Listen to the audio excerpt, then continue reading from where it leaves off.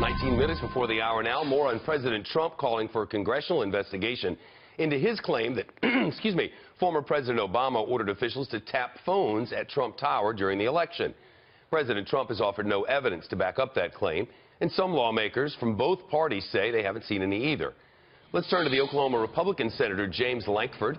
He's a member of the Senate Select Committee on Intelligence. Sir, nice to see you. Thank you. Good to see you again, Shep. This is the sort of information that members of intelligence committees would, by matter of course, have word on. Do you have word on it? No, I won't talk about what we have word on, what we don't, but I would tell you we're thoroughly researching all of this and walking through the entire investigation that's happened with Russia and the campaign and all that goes along with it. So we will most definitely walk through this, and we'll most definitely uncover whatever is out there on it to be able to make sure that we get it clear. On Twitter, President Trump accused President Obama of a crime. Is there evidence of it? Not that we've seen evidence of that, but the White House, I'm sure, will be able to document to us what they have seen and what they're aware of. We'll walk through this in the normal course of our investigation as well. The White House has not elaborated, should it? Sure they should. The White House should make clear what they're actually putting out there in place, both why they would put that out in the public arena, and then also to be able to put that out to us so we can work through the classified documents with this. Because anything like that, there would have to be a tremendous amount of overreach happening in our own government. Our own government, it is against the law to be able to wiretap a private American citizen and to be able to listen in without a warrant. You're not going to get a warrant to be able to do anything that was described there. So we're trying to be able to figure out what happened. If something happened, that's obviously a serious legal issue. And so, yes, absolutely, the White House should cooperate with us in our own investigation to be able to get that. And so we can walk through the details as well. So, Senator Lankford, you're calling for the White House to release the information that backs up this claim. Yeah, at least to us in a classified setting, that should be a given, that we would have access to all that information that they have, so we can walk through the investigation to be able to clear this up one way or the other. Did the president handle this matter in the appropriate way? The president handled this matter in the way the president likes to handle the matter. He likes to speak directly to the American people. He's done it by Twitter for a very long time on it. He handles it uniquely his own. Now, the questions come to his own staff and to the people around him. What does he mean? Where's the backup to that? That's the natural question. Sure. When you lay an accusation out there, everyone wants to know what's the facts behind it.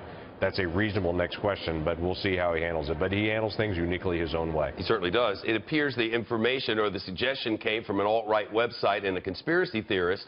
The President of the United States, any President of the United States, has the option of calling the head of the FBI, the CIA, the National Intelligence Director to ask questions like this. Would that have been a more appropriate way to handle this? That would be a good first step. That would be the step that we would take, certainly, from the Intelligence Committee in the Senate, to be able to walk through and to be able to get all the facts and the information, to be able to have that out in front of us, to be able to walk through it. You believe there's a possibility that this happened? And I ask, Senator, because if this did happen, if what President Trump says is true, then Barack Obama committed a crime, or there was a FISA court order that showed probable cause that somebody in Trump Tower colluded with, for instance, the Russians on money for the campaign, as has been the suggestion. It's one or the other, right? Right. It would have to be, because a FISA court has to go through this. The President of the United States, post-Watergate, cannot just call for a wiretap and to be able to do that. This has to go through an extensive process. It goes through a court system, just like any other warrant. If there's a criminal investigation, a police department can't go just put a wiretap on a phone. They have to go to a court, show probable cause. They have to be able to prove their case, and then the court allows them to do that. The FISA court is also just like that. These are not bureaucrats on the FISA court. These are judges from around the country that volunteer that season of time to be able to serve in the FISA court, then step back into their normal court responsibilities. And so this is a very strong, with heavy oversight process, because it's exceptionally important that the American people trust what happens in a FISA court, because it is a secret court dealing with intelligence information. General Michael Hayden had a thought on the origins of this today. Listen. The President of the United States put his own reputation, the reputation of his predecessor, and the reputation of his nation at risk to get at least a draw out of the next 24 hours news. To get even coverage on the next 24 hours of news, what think? Yeah, that I couldn't begin to guess, to speculate the motives on it. It could be very well that the president was getting information and he was just going to be able to push back on it. I don't know, but we'll find out in the days ahead. Most certainly the truth, as you know, always comes out. On the Russia matter, writ large, Senator, over time, certainly people of all administrations have had contact with Russians and Russian officials and the Russian ambassador and all the rest. We have not in history seen this amount of lying and obfuscating about contacts.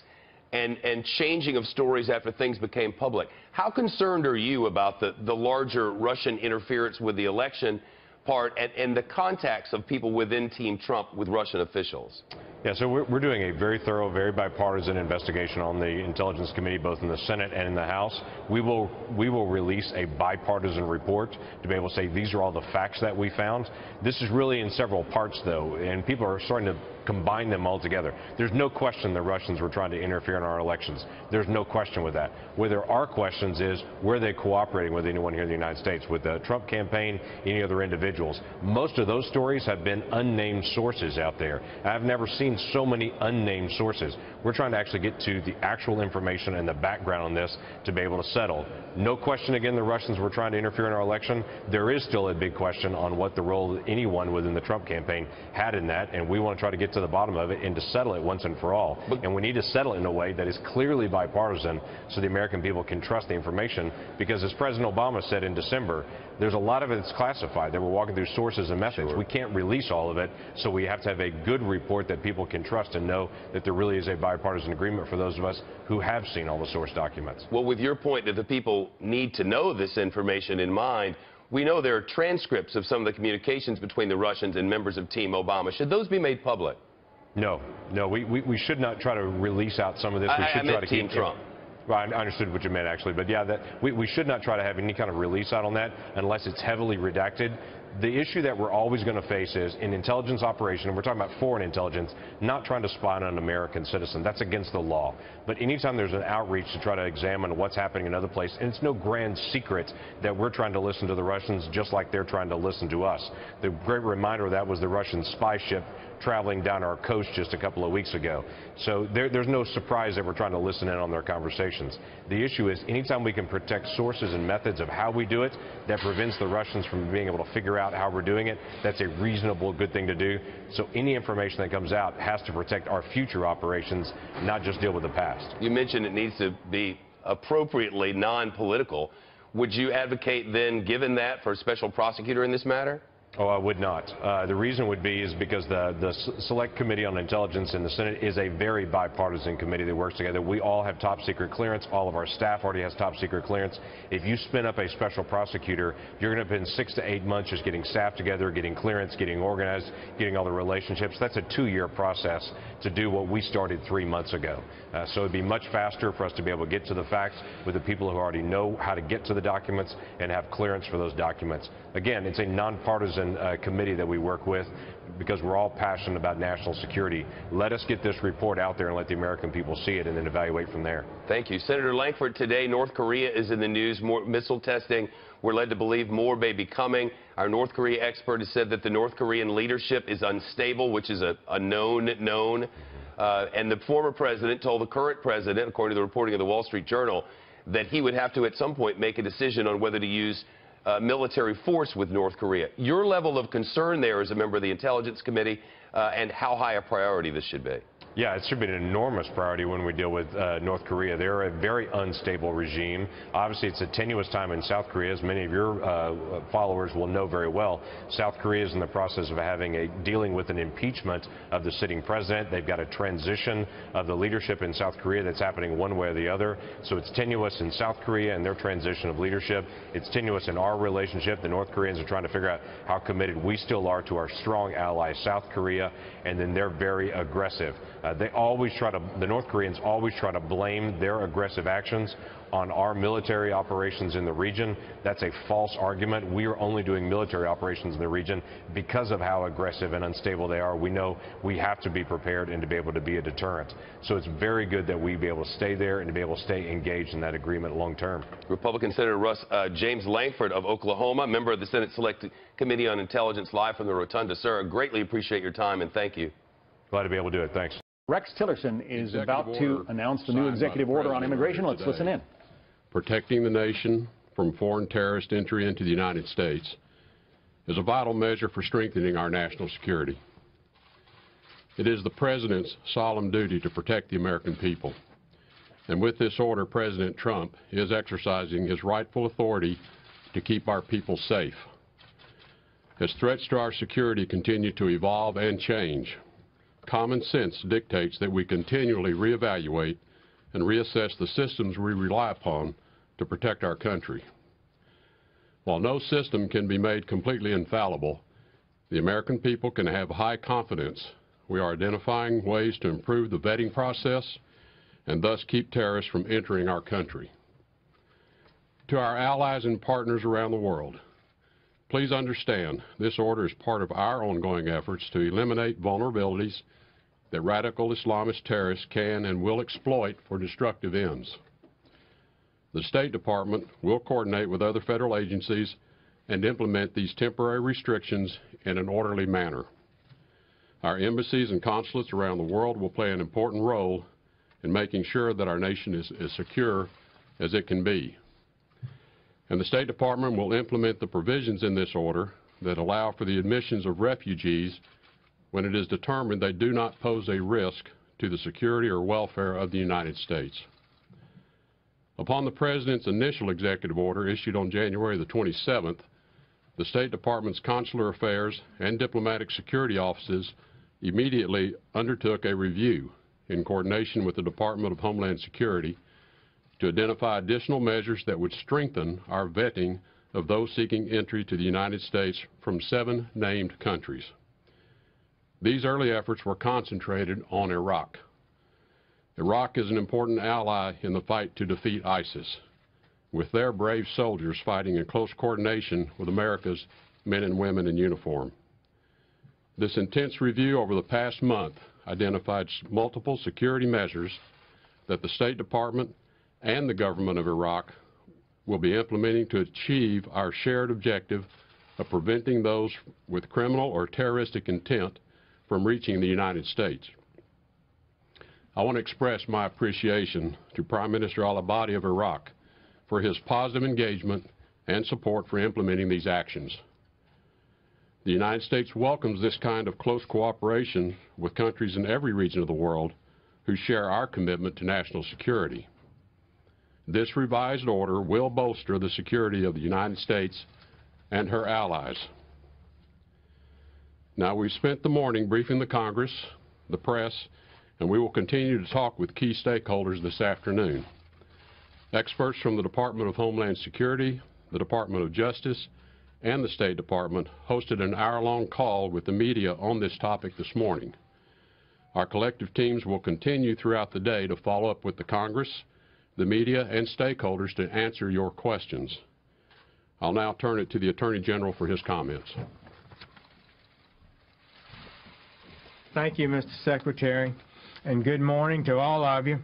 One of the Justice Department's top priorities is to protect the United States from threats to our national security.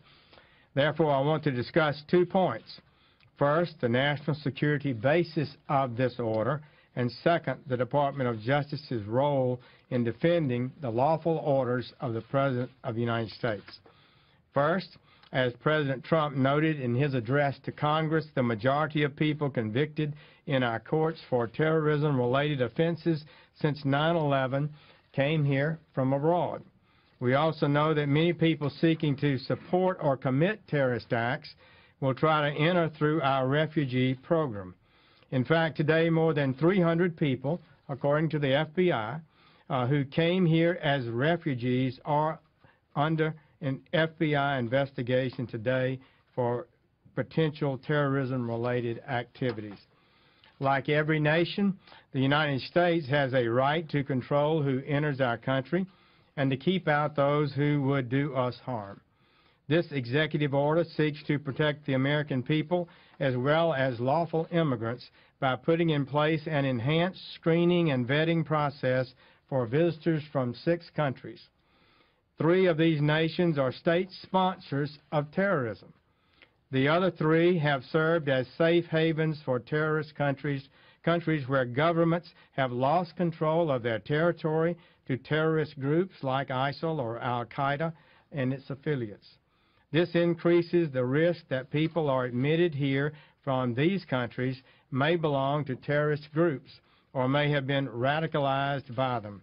We cannot compromise our nation's security by allowing visitors entry when their own governments are unable or unwilling to provide the information we need to vet them responsibly. or when those governments actively support terrorism. This executive order responsibly provides a needed pause. So we can carefully review how we scrutinize people coming here from these countries of concern. Second, the Department of Justice believes that this executive order, just as the first executive order, is a lawful and proper exercise of presidential authority. This Department of Justice will defend and enforce lawful orders of the President consistent with the core principles of our Constitution. The executive is empowered under the Constitution and by Congress to make national security judgments and to enforce our immigration policies in order to safeguard the American public. Terrorism is clearly a danger for America and our people. The President gets briefings on these dangers and emerging threats on a regular basis. The federal investigative agencies, the intelligence community, the Department of State, the Department of Homeland Security, and the United States military report to the President. Knowing the President would best possess such extensive information, our founders wisely gave the executive branch the authority and the duty to protect the nation. This executive order is a proper exercise of that power. Now, I will turn things over to our able Secretary John Kelly of the Department of Homeland Security. John? Thank you, Mr. Attorney General. Well, like the Secretary of State and the Attorney General, I welcome you here today. My comments will be relatively brief. Last week, the Department of Homeland Security celebrated its 14th anniversary, first opening its doors on 1 March 2003. This Secretariat was established in response to the devastating attacks of September 11th, when foreign terrorists turned a beautiful but ordinary day into a nightmare. Those attacks taught us that we could not take our nation's security for granted, that Homeland Security must be our top priority, and that we needed to overcome our collective inability to connect the dots of intelligence and arrange them into a more comprehensive picture of the threats posed to America and our way of life. Though much has changed over the past 14 years, both in the world that is more dangerous and at DHS, which is much better. The fact remains that we are not immune to terrorist threats and that our enemies often use our own freedoms and generosity against us. Today's executive order, which President Trump signed this morning, will make America more secure and address long overdue concerns about the security of our immigration system.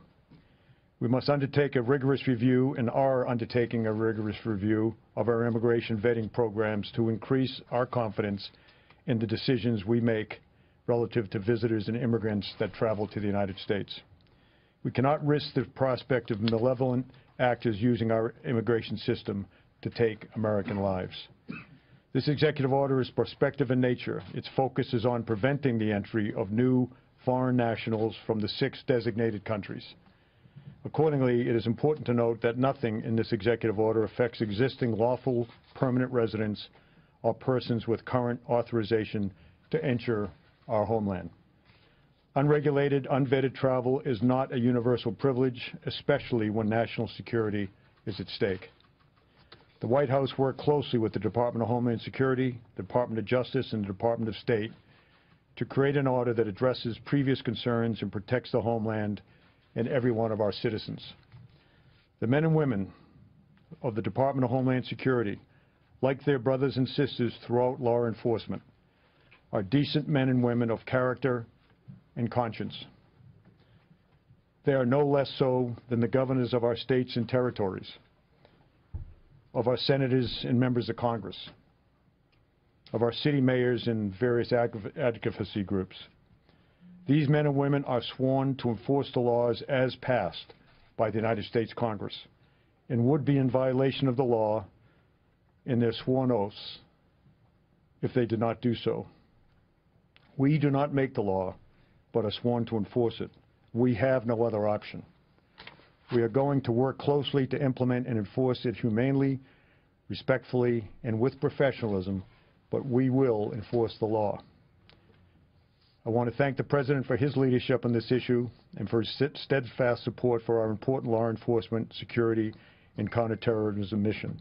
Again, as previously mentioned, I have spent much of the day today on the phone with members of Congress, the leadership, explaining the ins and outs of this EO, and I did the same thing last week. So there should be no surprises, whether it's in the media or on Capitol Hill. Thanks very much, and thanks for your time. So with all the headlines about what Jeff Sessions told the Russian ambassador and what he told Congress and what did Mike Flynn tell the Russian ambassador and why are we only learning about this now and what about this other former Trump campaign aide, and it does seem like we're not getting the full story, and that, of course, is making journalists dig harder. They're sort of like bloodhounds on the trail. Of course, the trail may be leading nowhere. But let's take a step back, and let's try to figure out what is driving this story. Well, obviously, it's got some sexy elements, FBI investigation, Donald Trump, secret contacts, or at least undisclosed contacts with the Russian ambassador, who seems to have been a popular guy here inside the Beltway. But I think there's actually two driving forces. And one of them is partisanship. Democrats are pushing this story hard because they think that it might raise questions about the way in which Donald Trump won this election amid the Russian hacking and perhaps undermine his presidency. But there's something even more fundamental than that, and that is the following. Donald Trump made clear as a candidate, and he is making clear as president, that he is going to pursue a very different approach toward Russia and Vladimir Putin than has been the case under Republican and Democratic presidents for the last 25 years or more. He sees less of a need for an adversarial relationship with Russia. He sees the possibility of more cooperation. He has said nice things about Vladimir Putin. And this has shocked and horrified the foreign policy establishment. When I say establishment, I'm talking about the sort of Council on Foreign Relations, Foreign Affairs Committee types of both parties. Remember, Trump ran against the Republican establishment as well, that thinks this is a terrible, horrible idea, and that may be behind some of the leaking here. And so there is this sort of mindset that, well, why is Trump being so friendly to Russia? And does that mean that there were some secret deals? And the fact that Jared was involved in a meeting? There is just sort of this suspicion, without any evidence at this point, that there may be something sinister. And I think as journalists, since we can't prove that, we have to resist that. Now, it's fine to ask the questions about who met with whom where. And when you do have the Attorney General of the United States, because he didn't give a complete answer to the Senate Judiciary Committee, recusing himself from this FBI investigation, that's news. It's not fake news, folks. And if Hillary Clinton's Attorney General had done the same thing, many of the people criticizing this story would be up in arms to know more.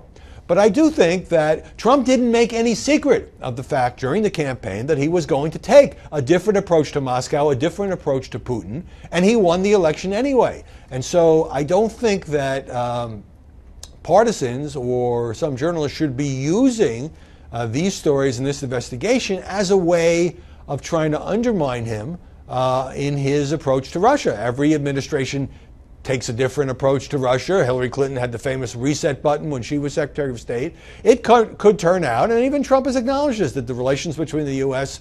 and Russia are going to go downhill despite efforts by both parties to have a more cooperative relationship. That could happen. The guy's only been in office a few weeks. He's talking about a witch hunt because he sees this whole thing as political. My point is that to the extent we should have, absolutely should have, a vigorous national debate about what should be the U.S. policy toward Russia.